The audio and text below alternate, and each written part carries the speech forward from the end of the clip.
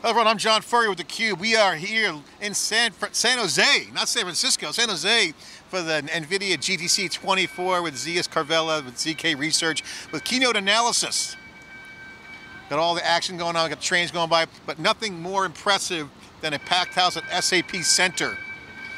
Jensen Huang was giving the keynote, looked more like a Taylor Swift concert.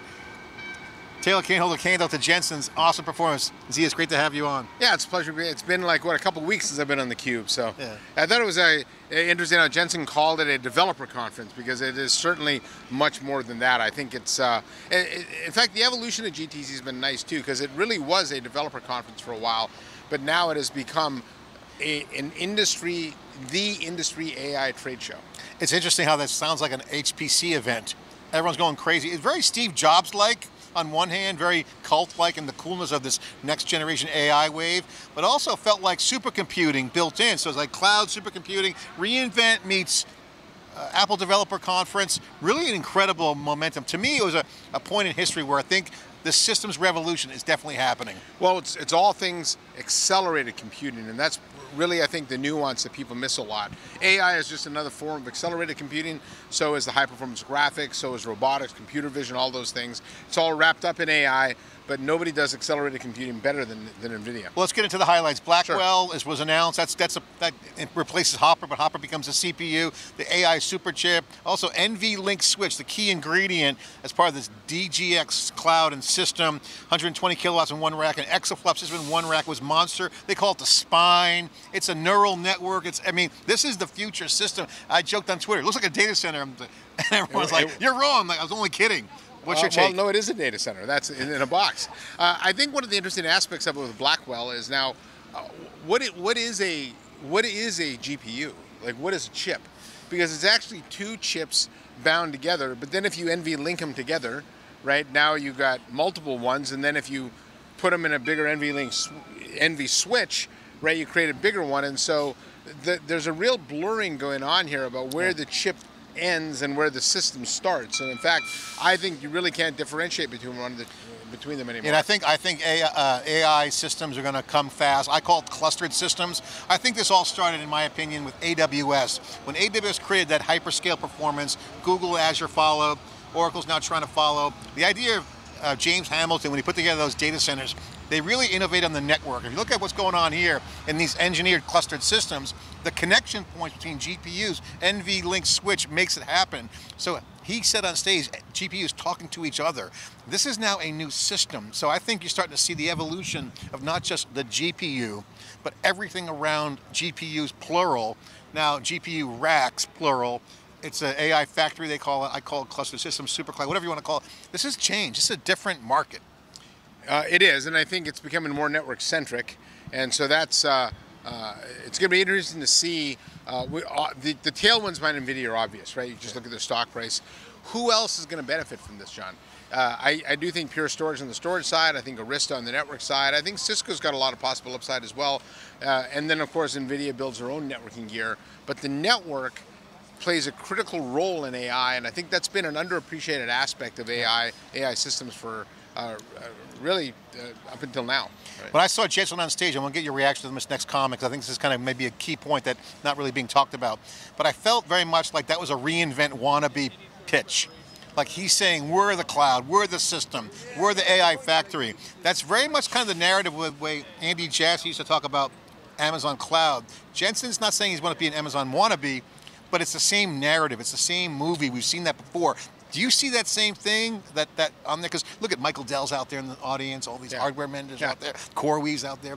This and separate cloud could emerge. Yeah, I think the tone of it to me was they are trying to now become the center of this AI universe, right? And then they're going to have this huge ecosystem surrounds them. And frankly, when you look at the Expo Hall, it's already become that way. But I think along with that becomes the responsibility to become a little more visionary.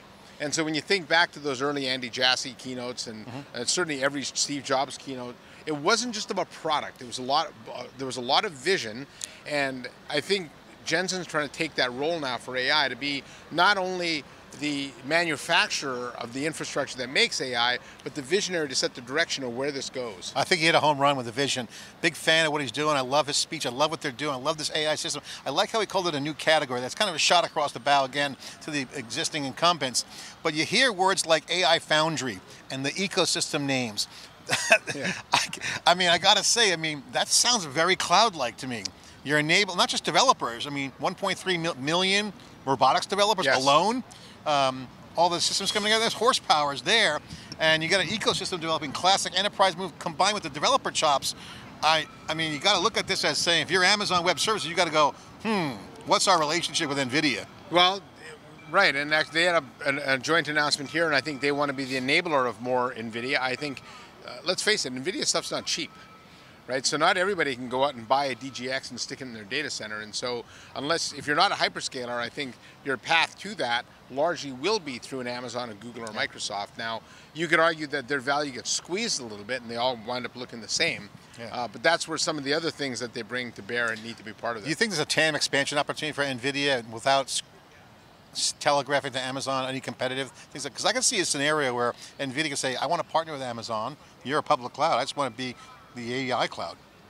It's a TAM expansion, isn't it? Oh, yeah. No, I think the idea here for NVIDIA would be to make sure everybody has access to AI everywhere, whether it's on-prem, through their own systems, or through the cloud. And the cloud's going to allow them to scale into countries where they can't reach, down to smaller businesses, right? Even some of the stuff they were talking about, digital twin, anything that moves, right? Any system should have a digital twin. Well, if you're a mid-sized bank, right, you can't go afford to build your own digital twin, but you can buy that out of the Amazon cloud and then use that as a way to rebuild your bank office of the future. Well, here's my notes from the 5 takeaways from the keynote. 1 is an industry revolution around AI, whole nother way to do business. Number 2, new way how software is going to be built with generative AI. That's the Blackwell connection. Software writing software. Software writing software. And the new computer will create this new paradigm, this new software, and it's how it's distributed, this whole NIMS. NVIDIA Inference Machines. No, was it NVIDIA Inference Machines? Machines, yeah. NIMS creates a whole new application.